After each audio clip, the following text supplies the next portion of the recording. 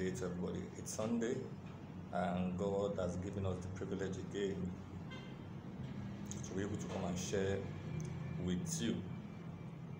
Father, we thank you today. We exalt your name for this that we're enjoying. Thank you for your word. Thank you for your worship. Thank you for all that you have done for us. Lord, once again, we commit ourselves into your hands. We ask, oh God, as we speak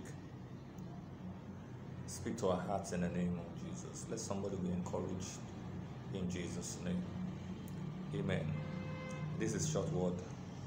Our intention every now and then, especially on Sunday, especially for those who have time to go to church, especially those who are on social media, for us to be able to reach out through them.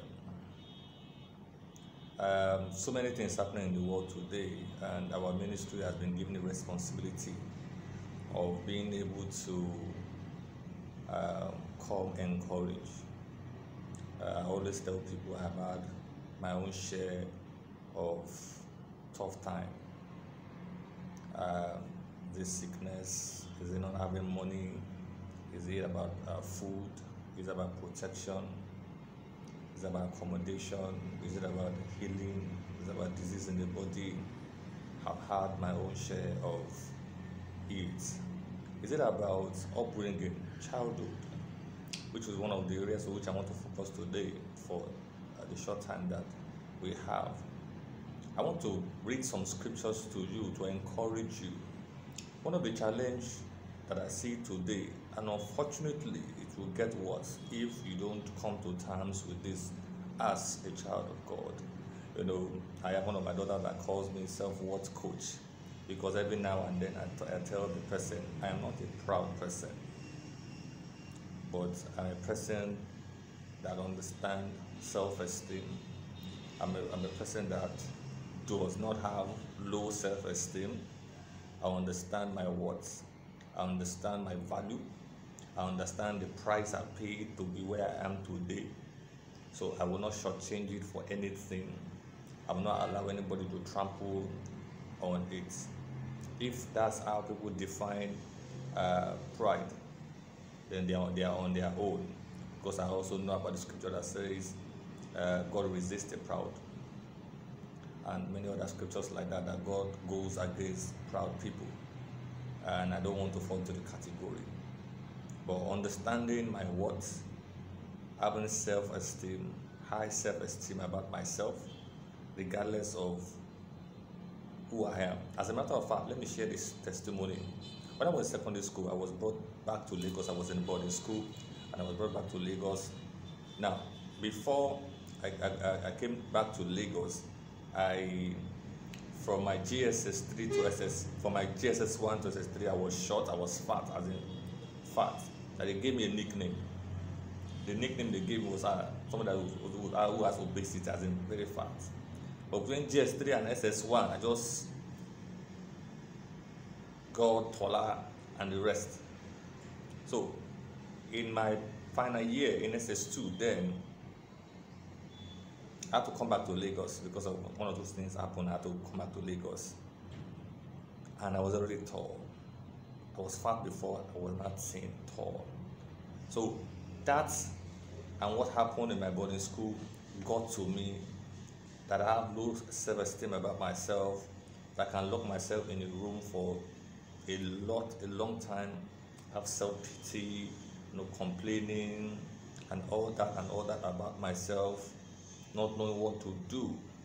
Until one day in Lagos, there's a place called Antony Village. While I was going to school, then I saw a boy in my front that was more thinner than me, taller than me. That was the last time I stopped complaining about myself. Now, that is just part of it. Now, understand, as a child of God, what has God said concerning you goes a long way. If you are a Christian, what you should hold on to should be God's word. And let me read I will read some scriptures to let you know God loves you, to let you know, no matter how thin, short, fat, black, yellow, you are loved.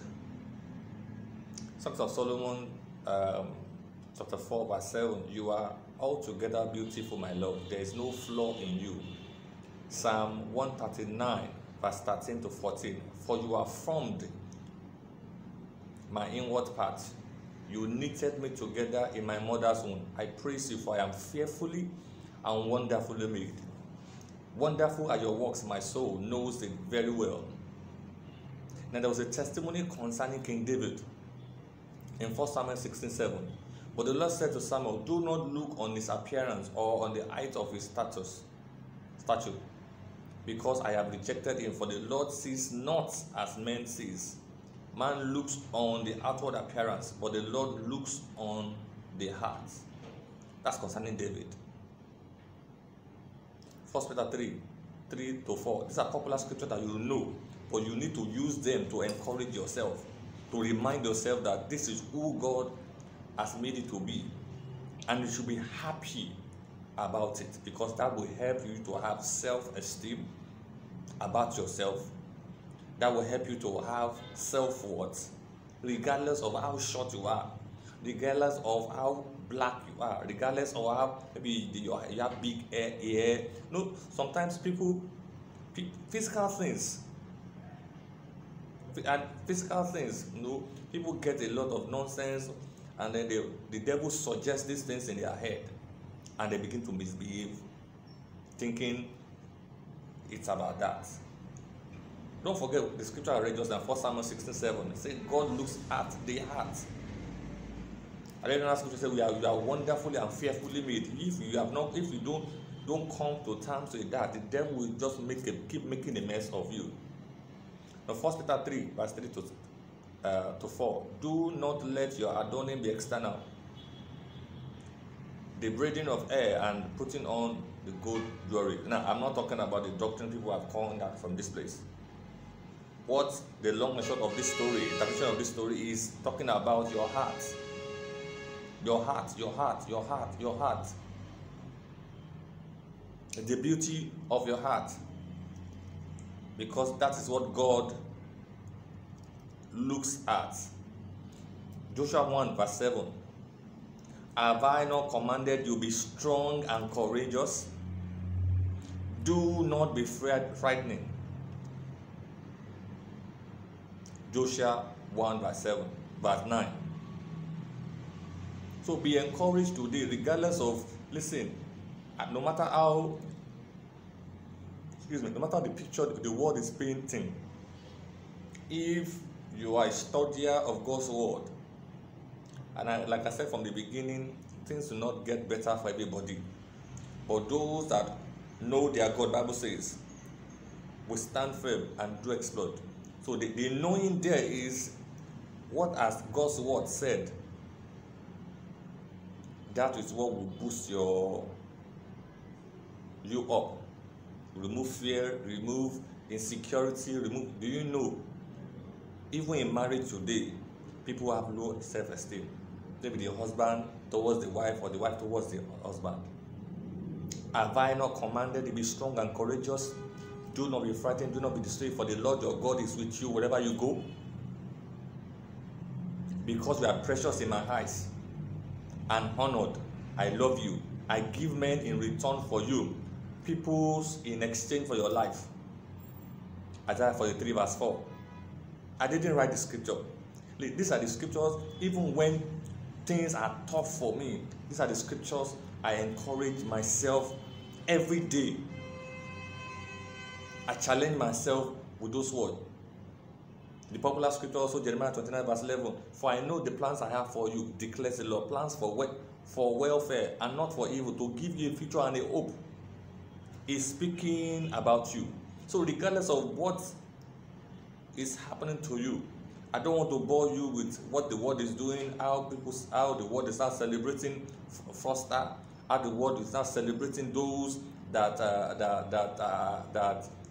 fraud people, those that use even charm to fraud people, do a lot of things, prostitution, committing sin, and they celebrate them down now. You know, somebody was saying, asking a question, day before yesterday, in one of the shows I was watching, and I said they don't even understand the word celebrity again. And they thought as being the celebrity means that there are things that you have achieved, that there are results, their attitude, character, your behavioral patterns, not the cars you are driving, not the money you are spending.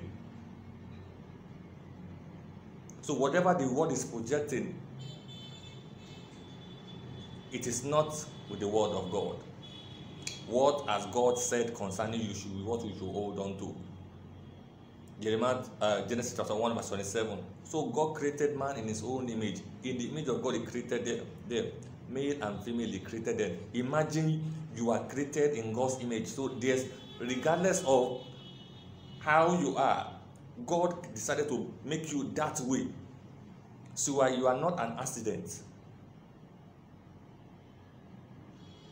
That you need to get to understand. You are not an accident. Let me read 2 scriptures and I will call it a day with you. Now, what I'm sharing with you is to encourage you that regardless of what is happening to you right now, you dare not have low self-esteem about yourself. You dare not have self-pity about yourself. On the 28th of January this year, I did some trading, and everything I have went to it. As in everything I have. My world came down, as in I was asking myself, how do we? It calls from here, depth. I don't know what you are going through right now. You have been laid off from your jobs. I don't know what you are going through right now. You are in pain. I don't know what you are going through. You have issues. I don't know what you are going through. You don't even have a clue the solution. These scriptures I'm sharing with you is to help to boost you up, that regardless of what you are going through, you are not an accident. Yes, you have made mistakes. Yes, there are things that you didn't plan for happened. But God have your back always. Ephesians chapter 2 verse 10 say, for we are his workmanship, created in Christ Jesus for good works, which God prepared and beforehand that we should walk in them. Luke 12 verse 7. Why?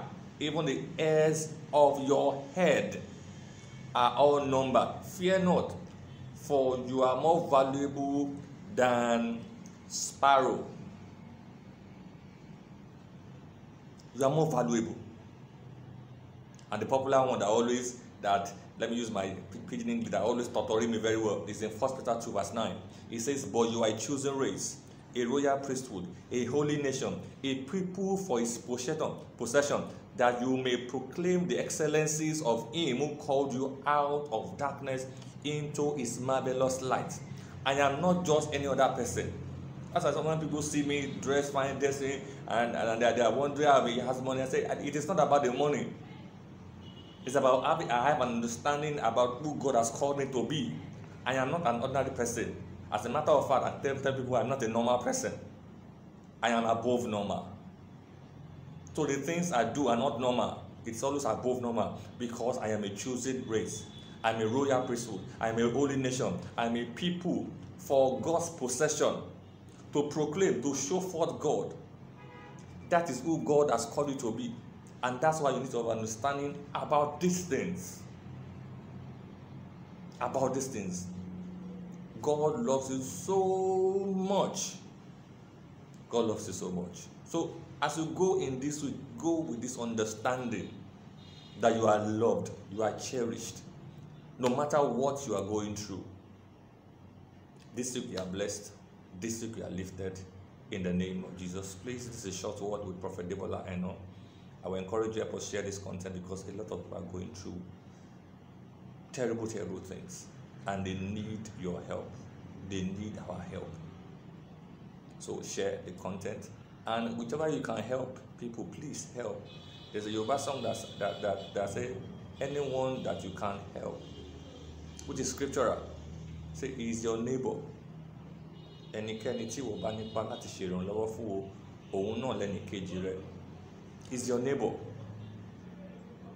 because this is a time whereby you need to show love to people, not be a slave master. You know this person has this need and you refuse to help that person, then you are not a child of God. So as you go in this week, please go with this understanding in Jesus' name. Please join me again next week. Join me tomorrow again, and God bless you in the name of Jesus. Shalom.